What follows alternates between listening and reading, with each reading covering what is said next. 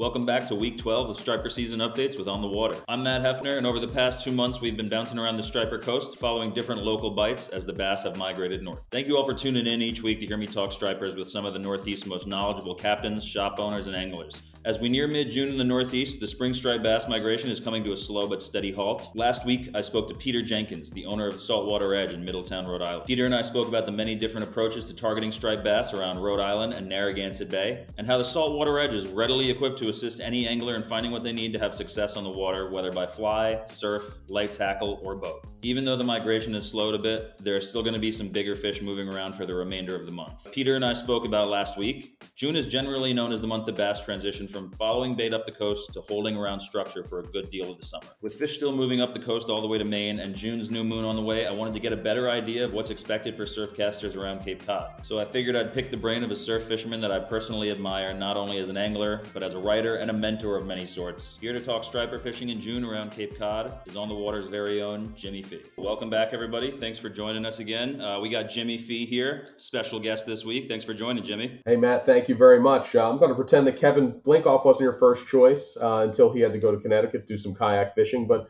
you know, I'm over it. I'm not that hurt, so we can move on. Yeah, it's okay. You get to use his office for the day and pretend like you're the big man around, right? Well, Jimmy, I know that you know, the season's changed quite a bit since you and I were getting out on the water. I guess that was back in late April, even early May. You know, we're finding those fish, striped bass, back up in the rivers and whatnot, and you know, finding them kind of close to the river mouths and estuaries, things like that.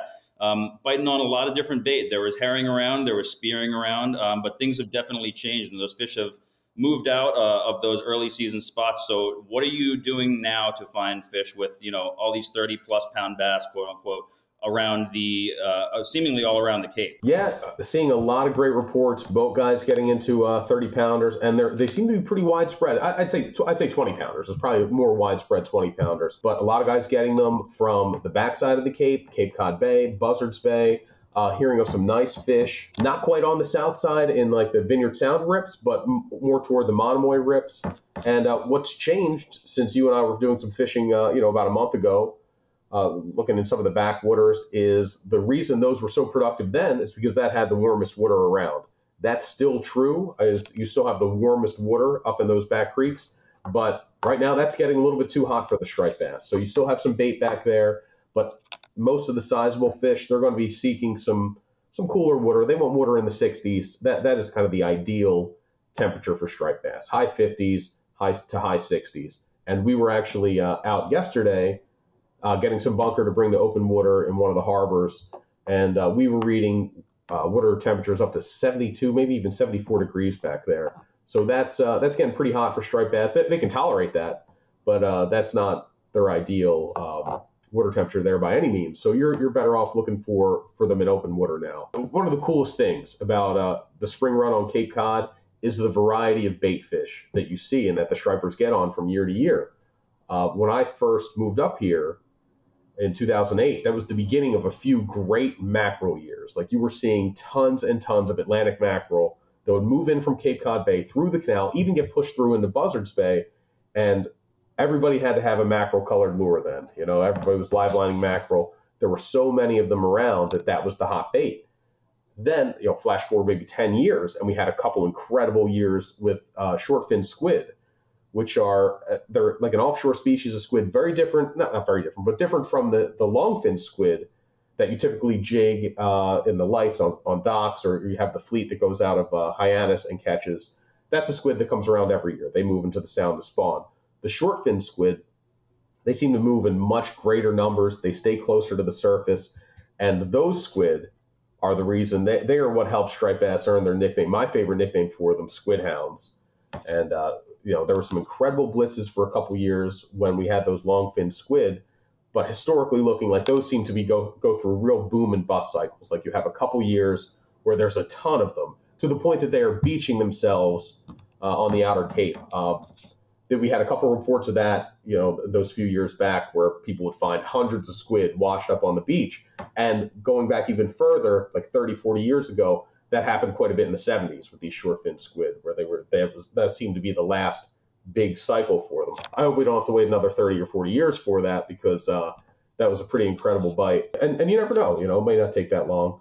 But the last few years, I'd say maybe since 2019, the main bait around Cape Cod in the springtime has been bunker. And that has, the big bass have certainly keyed in on those. And that's not just true in Buzzards Bay. In Buzzards Bay, you always see some number of bunker or pogies, I guess, if you want to. I'm from, everywhere south of Massachusetts calls them bunker, but up here they call them pogies. So the bunker, they're in Cape Cod Bay. They're on the outer Cape. They're in Buzzards Bay. They had some off the south side. You're seeing them everywhere. It seems like every harbor's got a few of them kicking around. And there's a couple harbor bass that are around those bunker schools, but those seem to max out around 32, 34 inches.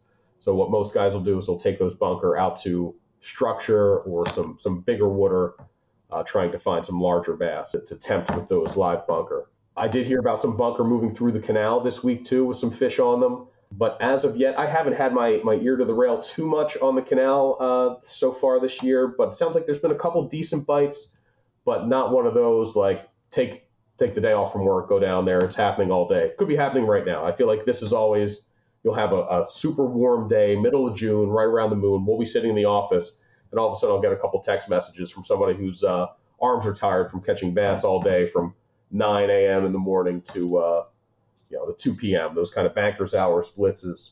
But if it was going to happen, it would be around now. Right now we have the full moon. We're just a little bit past it.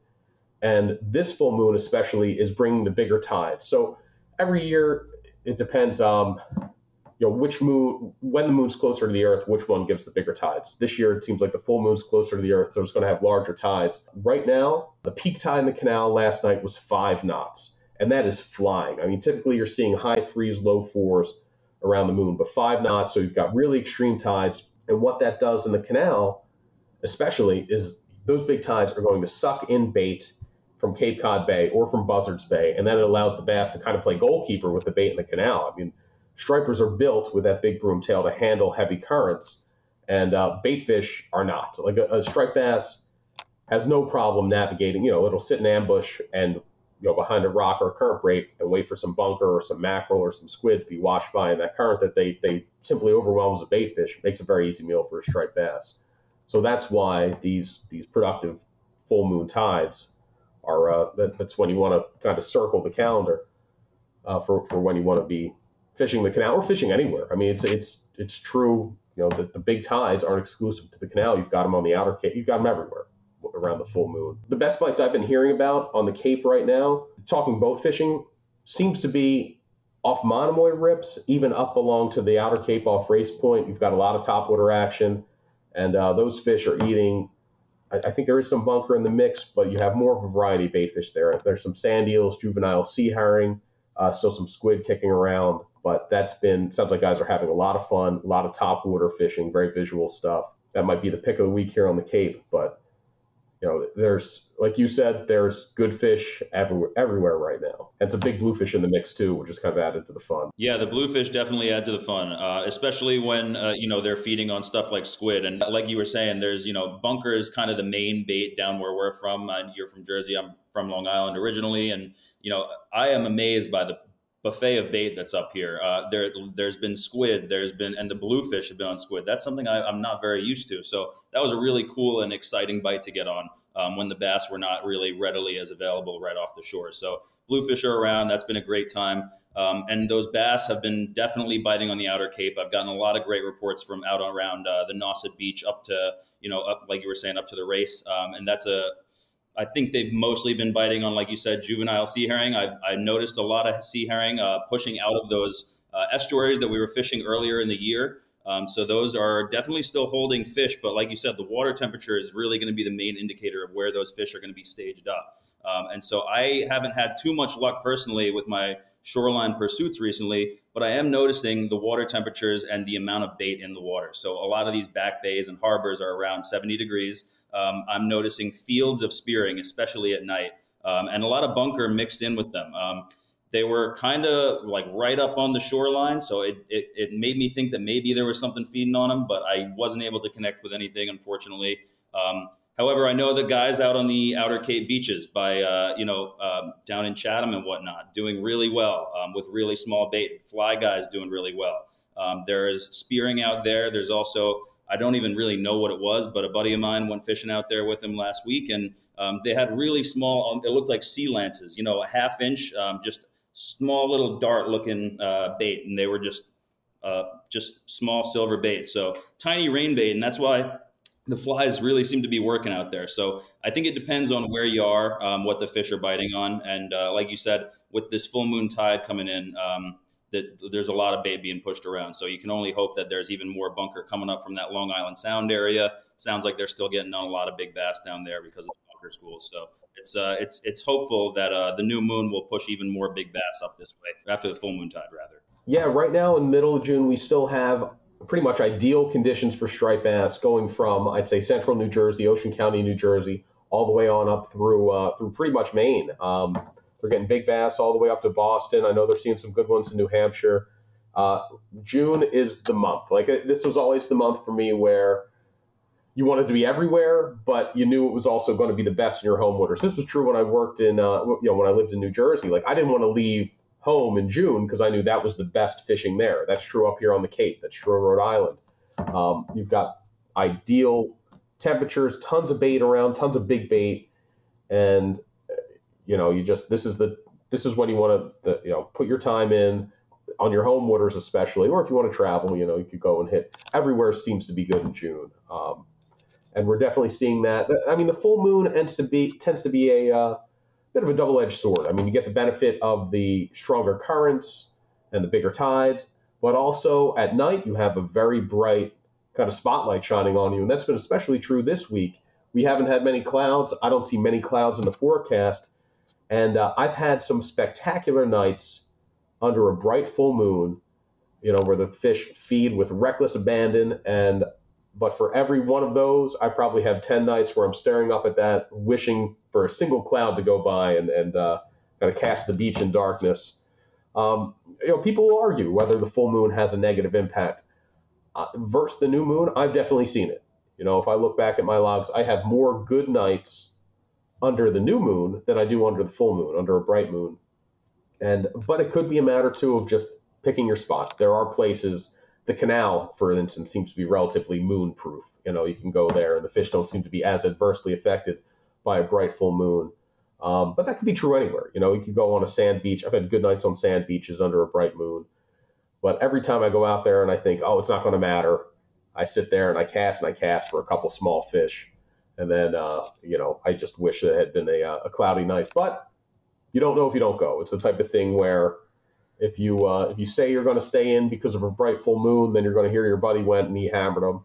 And it's beautiful out there right now. Nights are about high 50, 60 degrees, really comfortable. It's always good to get out and make some casts. It's better than hearing about it the next day, even if you don't catch that much. Like I didn't last night. I was out last night, bright full moon, had several, let's say 26 to 36 inch, not 36, 26 to 30 inch fish. And for pretty good effort last night. Nice night to be out. Would have liked to have stuck a bigger fish, but still, I'm glad I went out and checked it out anyhow.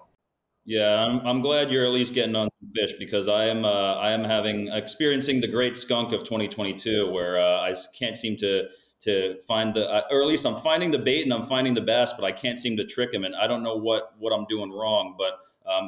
There, like I was saying, there's all these different types of bait around. So I think that they're just really keyed in on certain types of bait. I know one of the nights I went out, it prompted me to get my fly reel spooled up the next day, because I saw this grass shrimp around, and I'm seeing all this spearing and all this really tiny bait that I know that the bass are going to be slurping right off the top, but because they're so keyed in on it, they're not going to hit something like a plug. So can you talk about kind of like the different environments that the Cape has, whether it's Outer Cape versus South Cape, or the flats on Cape Cod Bay, and maybe some of the different options that you have in terms of what you would fish in one area versus another? Because I'm starting to get to the point where I usually throw artificials, but I'm starting to get to the point where I'll throw flies, and I'm gonna maybe start chunking with bait, because I don't know exactly what these bass want right now. So it's time to get kind of experimental with these things around the full moon tide.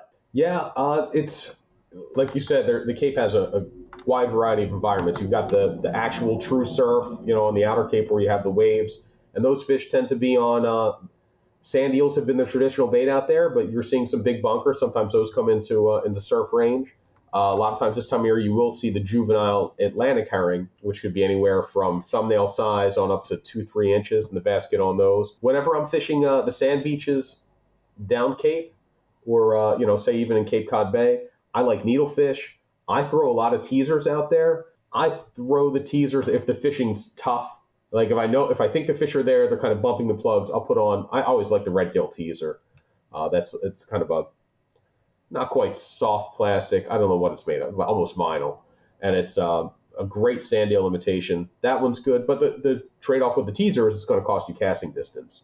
But I use it. Sometimes I'll start with it, and the fish will. If I see more fish hitting the plug, or the fish seem to be hitting the plug just as well, I'll lose the teaser. But that's a good. If you're seeing the fish on small bait, that's a great way to go if you don't want to fly fish. Minnow plugs are a tough one to beat. I mean, if you are struggling to catch bass, I would say, man, clip on an SP minnow or a redfin or a bomber. I would lean toward the SP minnow and the redfin and just keep hammering that. Like there's nowhere where those won't catch fish. From the sand beaches to the canal to a rocky boulder field. That is kind of a catch-all. It may not always be the best choice for tempting a big bass, but some of the largest bass I've ever heard of, and one of the largest bass I ever saw caught, have been on minnow plugs. I watched a guy catch a 53-pounder on a school bus bomber. Actually, it was a chicken scratch bomber. And then I saw another guy, there was another guy a couple years ago, that was a June fish, the 53. In November, about 10 years ago, a guy got a 58-pounder on a black bomber. So it is a big fish bait.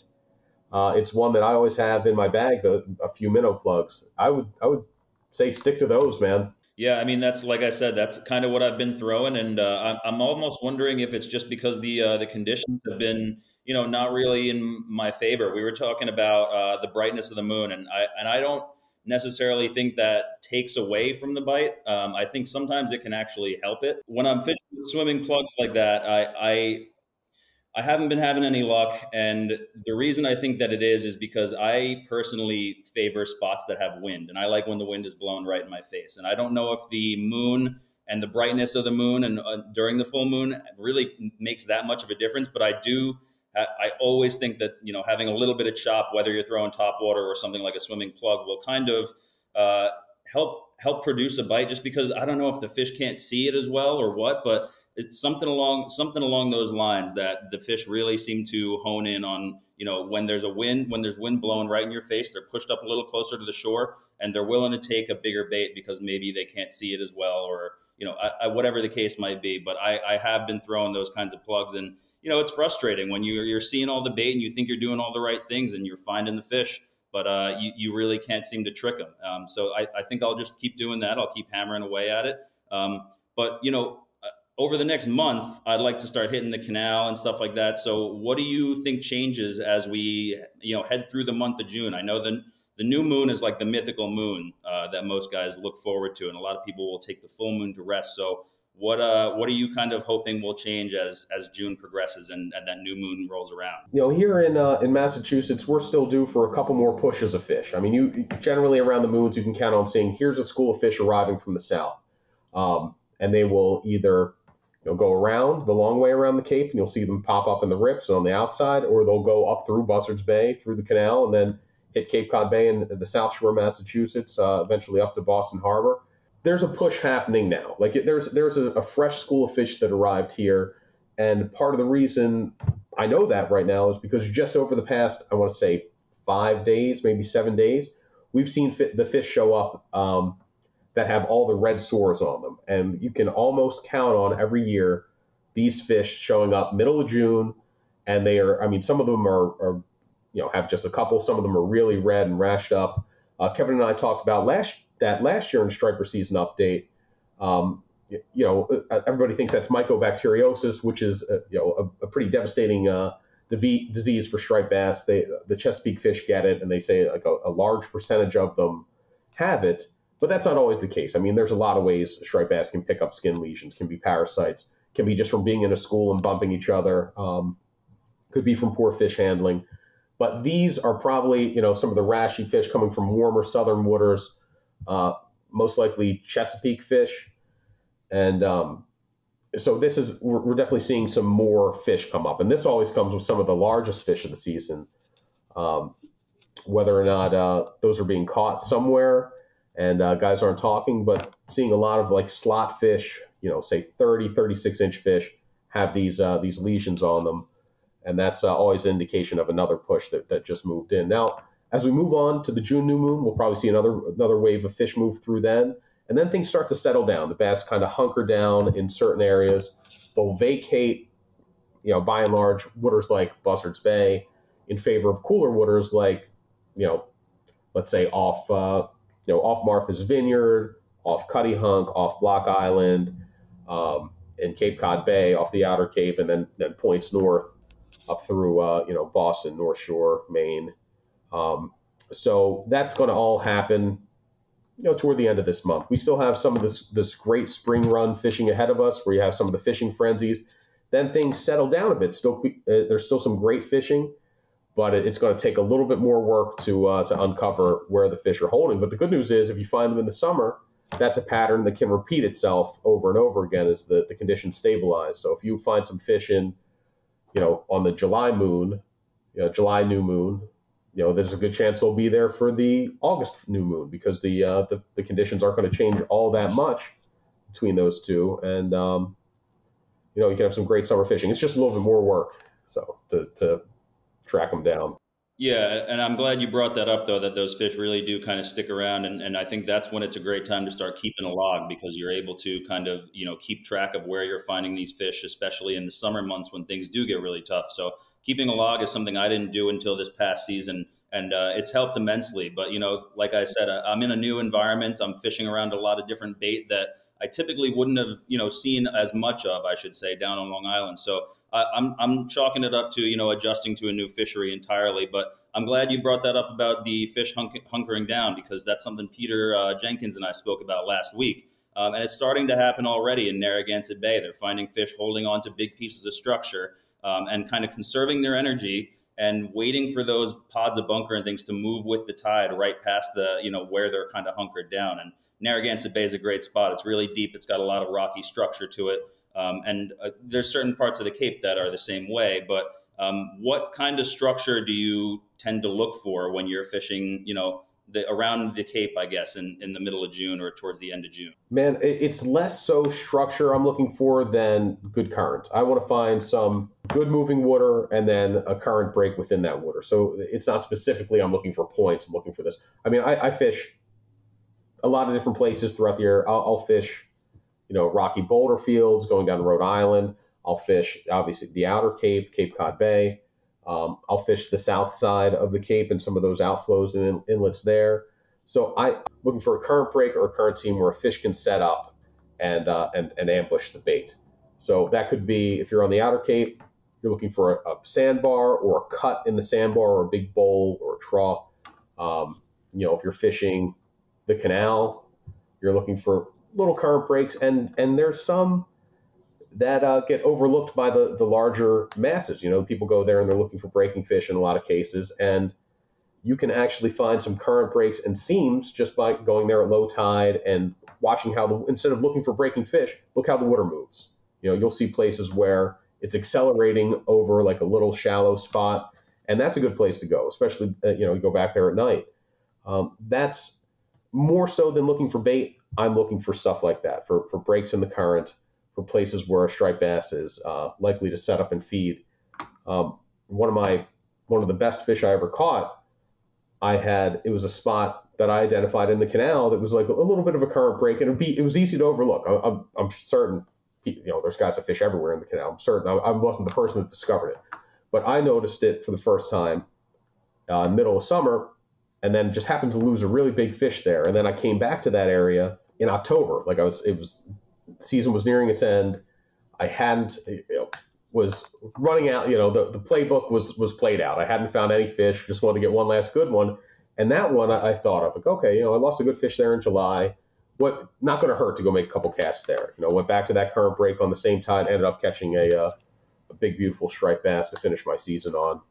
And so that's most important, especially when you get up here in the summer months as the fish settle in. you're looking for places where fish are ambushing and holding throughout the tides, as opposed to just following bait around and looking for big schools of migrating fish. Yeah, those current breaks are huge, and they're a little bit easier to locate when you're at like inshore spots or fishing around inlets and things like that. So, learning how to locate those current breaks and hitting some of your favorite spots, maybe at low tide, and not even doing fishing, but just observing kind of the open beach and seeing how the water kind of moves just as the tide comes in or even goes out. I think those kinds of exploratory missions are real beneficial when it comes to finding stripers on an open beach, at least in the summer months. Those current breaks and those troughs will hold a lot of fish.